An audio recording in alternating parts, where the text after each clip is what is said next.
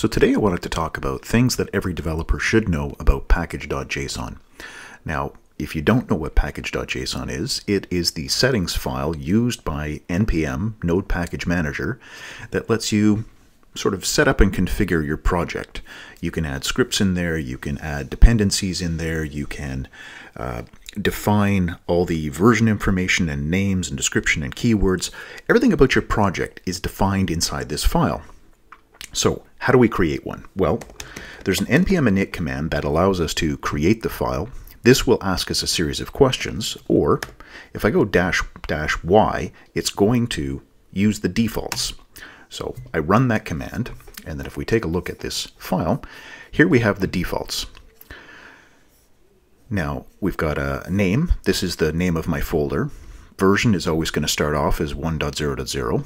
Description will be empty. Main, by default, is going to be index.js. However, if you have any other files inside of here, any other JavaScript files, it will take the first file alphabetically and make that the main script. So I don't think I've ever used index.js as the main file in my project, but app.js, server.js, I can create those files first, and then they're automatically going to be added in as main. Scripts, I'm going to come back and talk about those. License. Well, if you want a different license and you use a different license every time you build a project, you don't want to manually have to change this. The author information, well, if it's your project, it's going to be the same information every time. So to change these, I know I can change the main by just having a file inside of here, but to change these, there's a command that we can use, which is npm config, and then we say set. So what's the variable I want to change? Well, inside my init file, I'm going to change the license value. I'm going to set that to MIT. Done. Now, what that did was it saved that information inside this npm rc file, or .npm rc file, which is inside your home folder. Whether you're on Windows or Linux or Mac, inside your home folder, that's where you'll find this text file, and it will have the things that we're defining here. So npm config set, and I want to put an author in there. So I'll say init, undo that. Down here, I'll say init.author. Now, author is made up of a bunch of parts. So name is one part. So I can say Steve Griffith. That's been set. And we can say npm config set init author email and URL. So you can enter a whole bunch of things like this. So there's just a dummy email address. Now, if I get rid of my package.json file, so that's gone, and I do the npm init once more with the defaults, what's going to happen, this one's deleted, so I'll get rid of it. What's going to happen now is it's going to use those defaults that I defined. There we go. Oh, and it just put in Steve because when I did the setting here, I didn't put quotation marks around this. So it cut it off right here.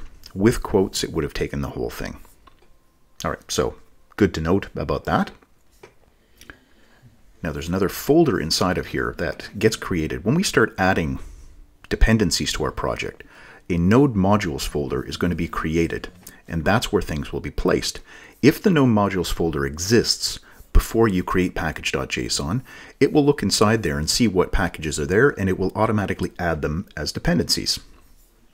Now, after it's created the package.json file, if I add files, so npm install, let's just say express arbitrarily. So we're installing express, that creates the node modules folder, and express and all of its dependencies are inside of here. So all these things that are required, and dependencies get added inside here. So there's our express dependency added to the project.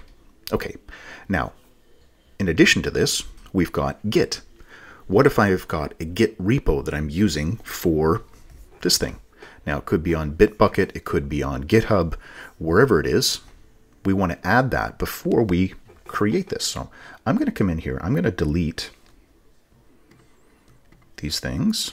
So packages are gone, my node modules, I'll delete that as well. There we go, back to just my defaults. Now I'm going to turn this into a Git repo just to show you that npm init will pick up the Git information too.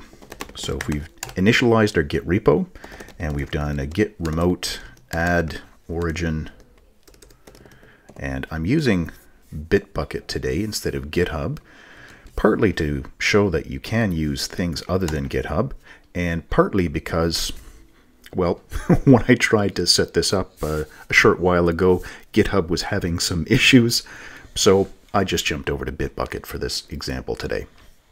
All right, we've done our git init, we've set the remote, so here's our git file, and in our config file, sure enough, there's the URL, so this has been defined.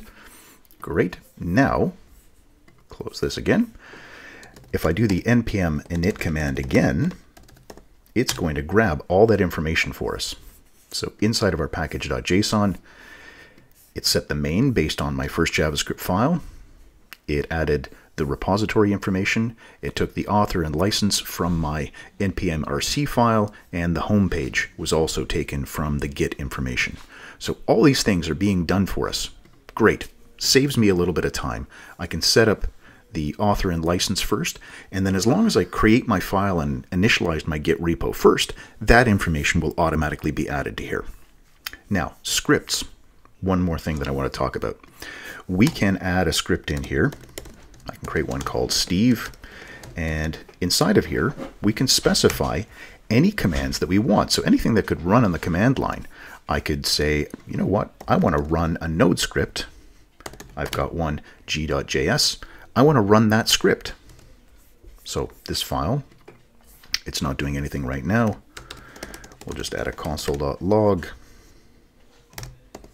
g.js. So we'll write that message out. Now on the command line, if I run npm run Steve, that was the name of our script right here, this is going to run this command, which will run the node file. There it is. There's the comment being written out. So it ran my file, node g.js. There was the output. Great. Now, practical uses for this. If you've got something like Webpack or other build tools, those can be used here. We can run those scripts to compile our Sass or do some minification on our JavaScript. Use Babel to transpile our script. Lots of things that can be done.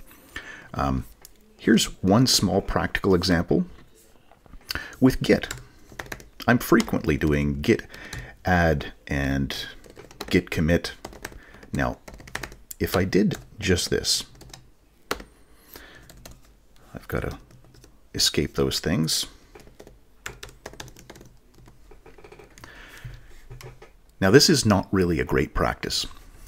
I'm running the git add command. I'm adding everything inside my folder.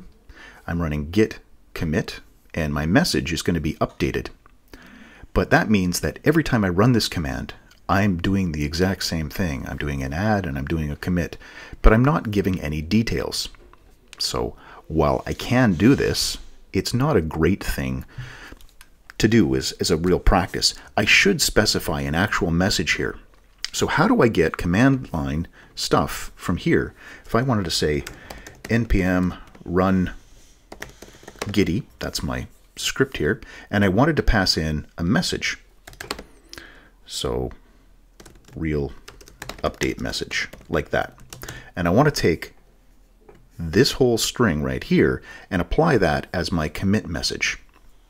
Okay, that's a little bit more practical. That's a little bit more real world. This is part of the key right here.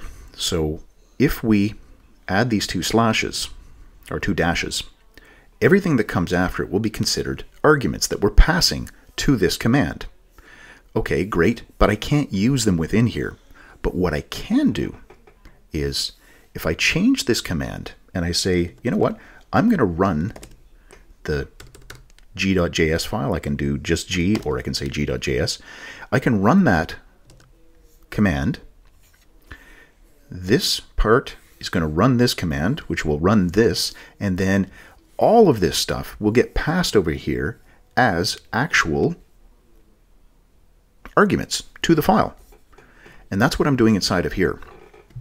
This process.argv in my JavaScript, my node script file, this is going to be node is going to be the first argument, and then g.js, the name of the file. So remember, our command is node g.js, and then these other things right here, real update message, those are being passed in, just like that. So here's the first argument, here's the second, the third, the fourth, and the fifth. We're getting all of these things. Now, okay, they're being sent in as individual things, but if I just prepare this in a way that I'm accepting there's going to be an array of things passed in, I'm going to concatenate them all together. I'm going to drop off the first two things. I don't need these two parts, but I want the rest of the array, and I'm just going to stick them all together. Well, we can do that. If this is the array, we can say args.splice, and I'm going to get rid of the first two items in that array. Then I'm going to take the string, the whole message, and that's going to be args join, and I'm going to join them together. Now I have a string, which is all of these different commands. And if I write that out, so we'll save that, we'll run this. There it is, real update message. Now I have a way that I can pass that to the git commands. And that's why we need this part right here. With child process in Node, you can extract the exec method from that. Now I can call that exec, and whatever you want your command to be, you can pass that in here. So I want to do git add dot, and then we'll have a callback function. So I can do that again, git commit -m. Now I need the message in here, so I'm going to change these to backtick characters so I can embed my double quotes, and here's my string. That is going to be the actual message. We've got the double quotes around the message, and then the callback function down here, function CB. This is going to be passed an error object, the standard out and the standard in, I believe, are the other two.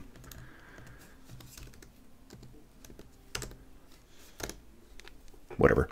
Anyway, standard out, standard in. There we have it. And inside of here, if there is an error, in that case, I'm going to write out the fact that, you know what, there was an error that took place. And I'll return from here. Otherwise, it worked, and whatever you want to do afterwards. So there's my basic script. I'm going to be running these two commands. I'm passing all the arguments, this real update message or whatever I type, that's going to be passed in and set as the message for the commit command. And all these untracked changes here, so if I do a git status, we can see I've got these three files, none of them being tracked. Okay, great. So let's do npm run gitty, and then 2 dashes. We need the 2 dashes to pass stuff in to the npm command, and my first real update. There we go.